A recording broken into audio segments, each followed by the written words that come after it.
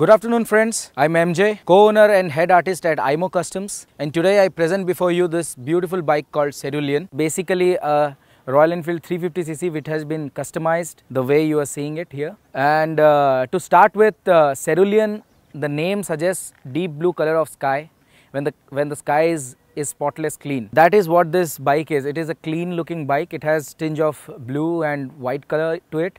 So we decided to give it the same very name. To start with, this bike has a 19-inch at the front and 15-inch at the back wheels, 110 mm tyre at the front and 140 mm tyre at the rear. So to sum it up, because of the tyre combination itself, we get a nice low seating position for this motorcycle. It has a good ground clearance. If you see the mudguards of this motorcycle, they have been custom crafted. The front and the rear both are quite big heavy tires, so the mudguards had to be redone. And if you notice, the shape of the mudguard is such that it flows from the front till the rear. Along with that, if you notice the seats, these are very comfortable custom made seats. The seat plate has been designed in an ergonomic way. Same is with the cushioning. The cushioning has been done especially to suit the customer's height and riding posture. If you see the handlebar, it is an extended Electra handlebar, wherein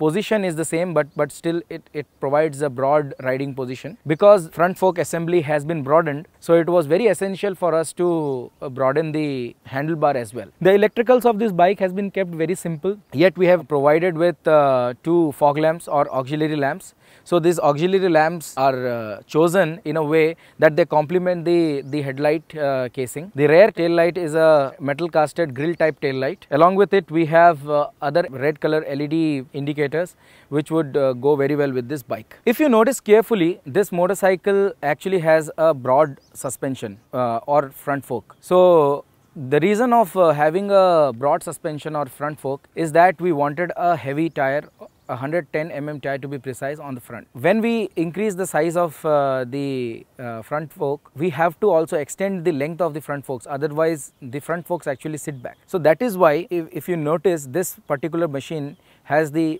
front forks extended as well. Because of that reason, the bike has still maintained the ground clearance that it should have. Otherwise, the bike should have lost its ground clearance. So a lot of engineering practices has been followed, and we are very happy to present this bike in front of you guys. Hope you guys liked it. Please do subscribe to our channel and please like our work and share it as well. Thank you.